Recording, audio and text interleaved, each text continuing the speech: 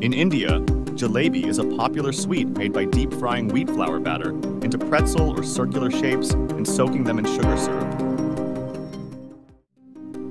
Poke is a Hawaiian dish that typically consists of marinated raw fish, often served as a bowl with rice, vegetables, and various toppings. The world's largest omelet, made in Iran in 2009, used 154,440 eggs and weighed over 12 tons.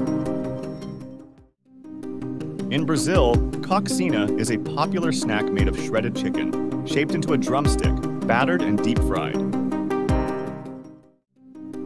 Shawarma is a Middle Eastern dish made from sliced seasoned meat, often served in a flatbread or pita with garlic sauce and vegetables.